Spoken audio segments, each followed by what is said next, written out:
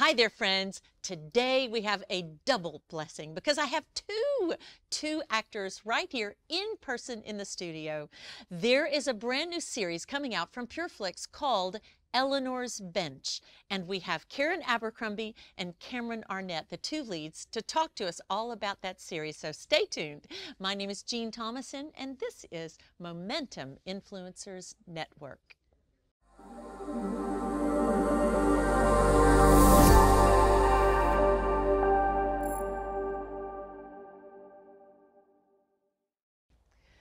You are going to be so glad that you took time today. I am honored and thrilled to let you know that we have two beautiful people in the room with us today, both of them on a brand new PureFlix release coming out. It's a series called Eleanor's Bench.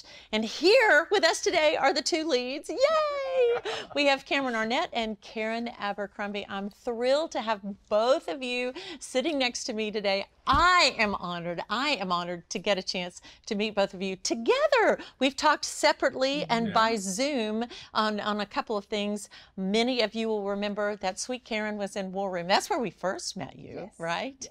And then they've been in An Angelic Christmas, Heaven Sent, Your Heaven Sent, Saved by Grace, and too many more to talk about. But today we're going to talk about Eleanor's Bench. I have seen just one episode of this series and I'm thrilled because I'm excited to watch the rest. So please, Karen, let's start with you. How did Eleanor's Bench find you?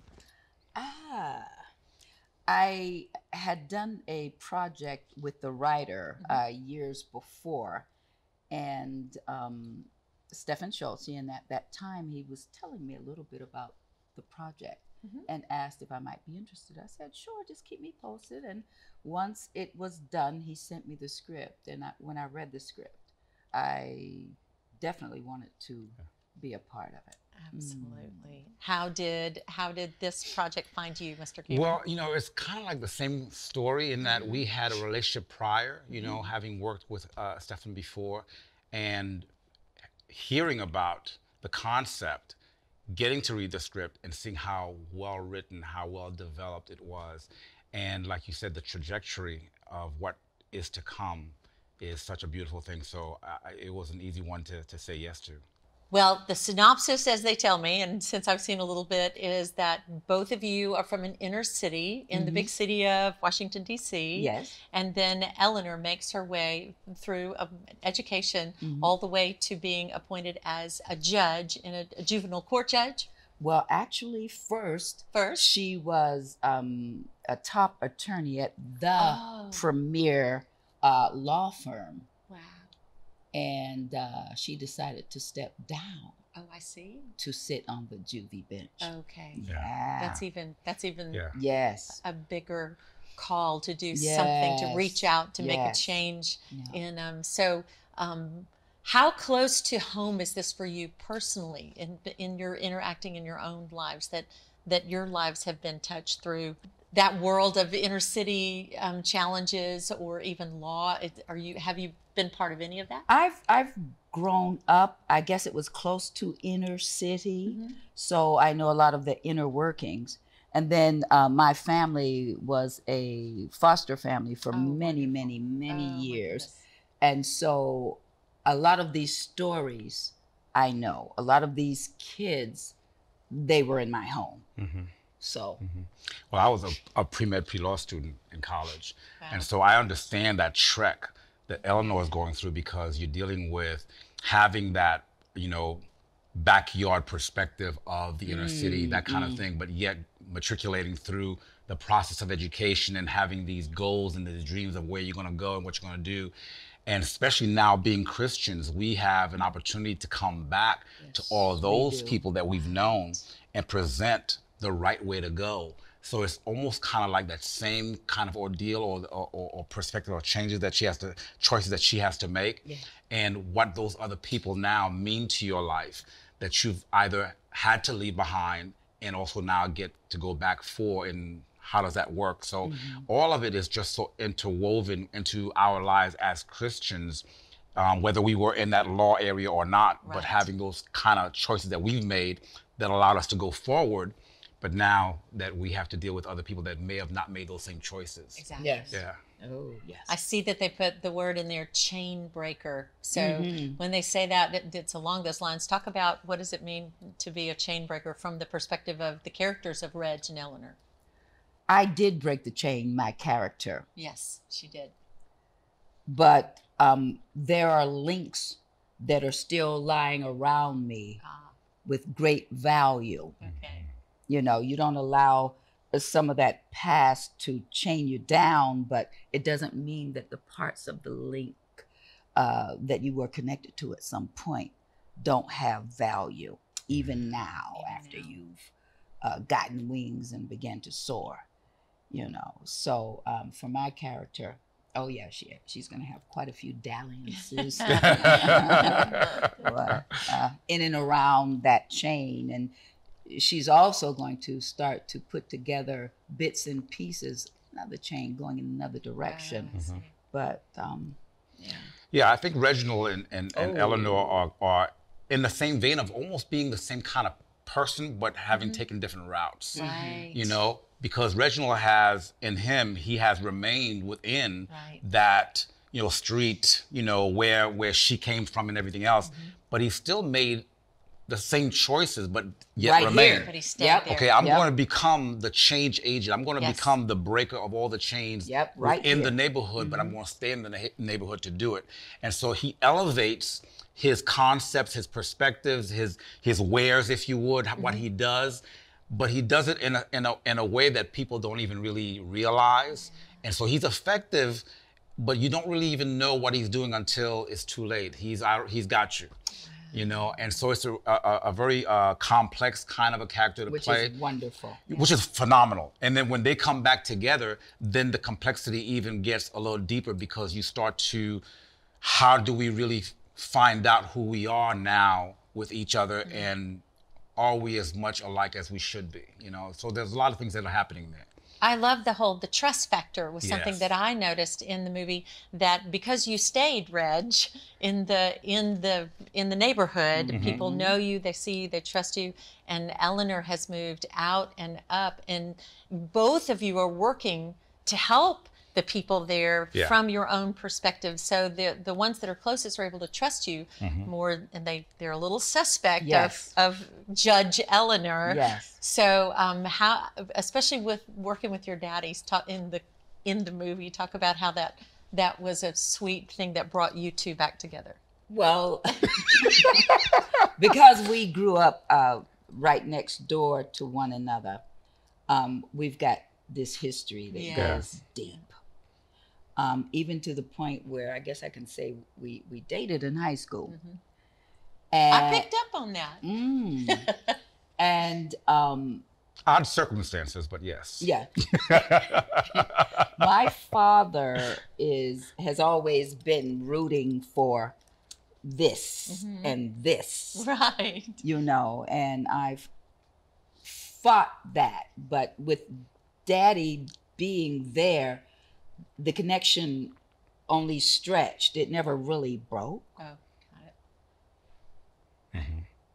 Very good, very good. You know, I think what happens too is that upon her return, Right. now, yes, the neighborhood is kind of suspect of her, but now she's kind of really suspect of me. Oh. So we've had the past, but you know, who have you become? Why are you still here? And what are you doing? What, you know, I hear and I understand that you're trying to help, but really what kind of help is it?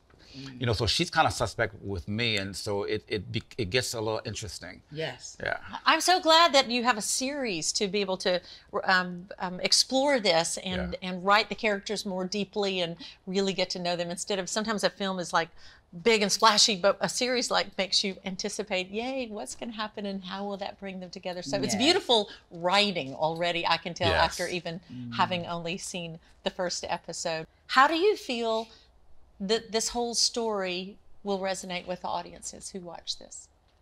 I think that it will resonate, and with a huge demographic, and I think it's going to be a surprise that it does as well as it does, because even though we've got some people on the other side of the track, these days everybody's got somebody, Yes. or they know somebody, yeah. who's on the other side of the tracks in one way or another. You Right. know, like, Sure. oh, well, the drugs are over there. Well, no, the It's drugs over here. are over Yeah. here. They are everywhere. Yeah, I think You life know, so has caught up to everybody. It has. It really You know. has across the board. Yeah. And so people are going to see themselves and get some real good looks at themselves as they see these characters. Yeah, total agreement. I think Right? that everything that happens to these characters and to the rest of all the people that are around them, you know, it's universal. Life has caught up. Yes, it People are has. all, you know, whether you're talking about drugs or you're talking about infidelity, whether you're talking about single parent families, whatever you're talking about, it's not in a neighborhood anymore. It's in a global You're neighborhood. right. It's Absolutely, global. it is. And so there's so much of that hasn't always been told in that level playing field, if you would, I agree. that people are going to have to deal with it because it is a It level is what playing, it is. you know, now. So I think it's going to resonate quite a bit, and the writing, as we've already said, is so well done. Stefan has done such a phenomenal job has. with this that I think it's going to touch a whole lot of people, and it's going to be a surprise as to being able to see God come through that kind of a thing. Good. Yeah. My hope, even just the little that I've seen, was thinking how I hope that I pray that this will inspire others to be as brave as Eleanor has been, to step up, to step out, to say, no, you know what, I can go somewhere else so that I can make an income, so that I can help these people in a bigger way. And then also the people that are there, like the rest. That's what I was just going to say, no, you can stand up, and I can be a man of integrity. Right here. I can help right where I here. am. Yep. Yeah, because going out and learning more doesn't make you better than. No, it doesn't. And so that's part of the story as well. You can go out, you can grow, you can evolve, but at the core, we're all human. And so whether I stay in here, whether you go out there, there's still that human factor that we all need help. And when you go out there, you find out there are other things that you get involved in that you need help from. You know? There you And go. so all of it is all encompassing, Yeah. and it's just so well done. And we are privileged to be a part of that. Yes. What a blessing. So, where can our viewers see Eleanor's Bench? Oh, you can see it on PureFlix and the premiere The premiere? pilot, June 30th. June 30th. That's That's right. coming June right 30th, up. Really right around the fun. corner. Right around the corner. Well, Eleanor is not only the name of this beautiful character, but also her mother. And so not only does Eleanor the judge sit on a bench, Eleanor's mother, who's gone to heaven, also sat on a bench and loved the people in her neighborhood. Yes, she did. So there's this beautiful double meaning of Eleanor's The legacy. Bench. And thank you so much for telling us about Eleanor's Bench.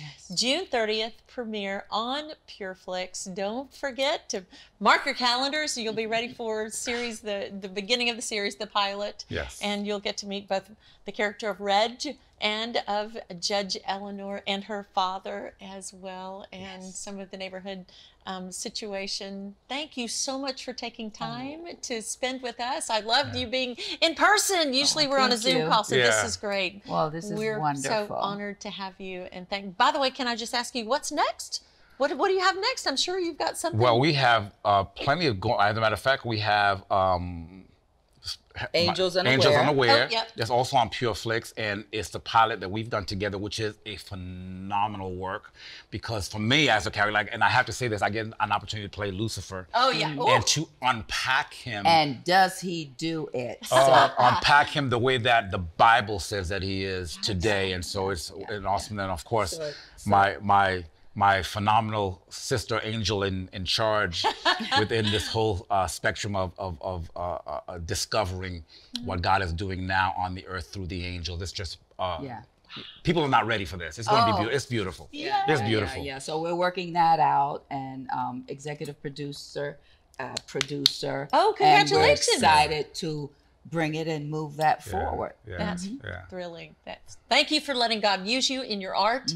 I love to see how God takes all of us, and it takes us all together to create art that will tell the truth. It really does. In It every really way, does. every day, in every way, Yes. we're getting to share the love of the Lord God with others and tell them about Jesus. What an opportunity. I see your Christ over career shirt. Oh, no doubt. You have to put him at the helm of every decision. Yeah. You know, it came out of me being in Hollywood and, you know, getting my first television series out there and then wanting me to do the whole partial body nudity. I left the business, left the industry, never thought I'd be acting again. My wife and I, we pastored for 2 decades, and then God brings us back to the Christian side of filmmaking, and we've had Christ over our career, over our lives ever since, and it's just a beautiful thing. Yes. We're grateful. Yes. Thank you, Cameron. Thank you, Karen. Thank you. And thank you for taking time to get to hear what these beautiful friends have to say about what God is doing in and through them. And